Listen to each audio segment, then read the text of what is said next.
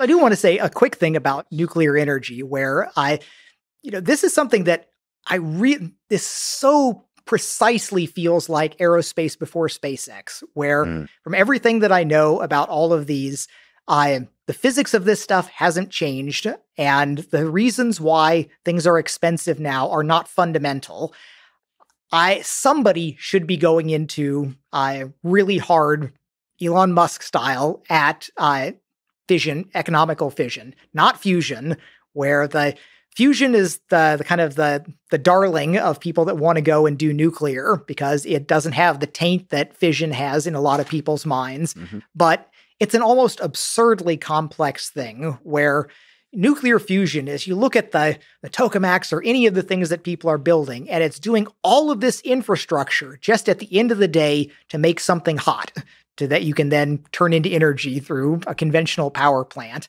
And all of that work, which we think we've got line of sight on, but even if it comes out, then you have to do all of that immensely complex, expensive stuff just to make something hot, where nuclear fission is basically you put these two rocks together and they get hot all by themselves. That is just that much simpler. It's just orders of magnitude simpler.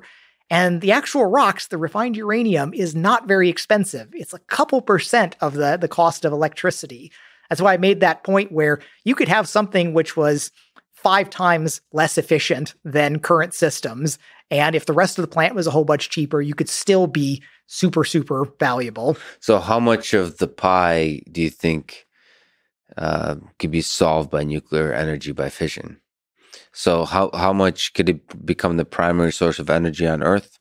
It could be most of it. Like the reserves of uranium as it stands now could not power the whole Earth. But you get into breeder reactors and thorium and things like that you do for conventional fission. There is enough for everything.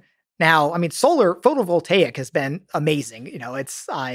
One of my current projects is working on an off-grid system, and it's been fun just kind of, again, putting my hands on all the, stripping the wires and wiring things together and doing all of that. And just having followed that a little bit from the outside over the last couple decades, there's been semiconductor-like magical progress in what's going on there. So I'm all for all of that, but it doesn't solve everything, and nuclear really still does seem like the smart money bet for what you should be getting for baseband on a lot of things. And solar may be cheaper for, peaking over air conditioning loads during the summer and things that you can push around in different ways. But it's one of those things it's just strange how we've had the technology sitting there, but these non-technical reasons on the social optics of it has been this major forcing function for something that really should be at the cornerstone of all of the world's concerns with energy. It's interesting how the non-technical factors have really dominated something that is so fundamental to kind of the existence of the human race as we know it today.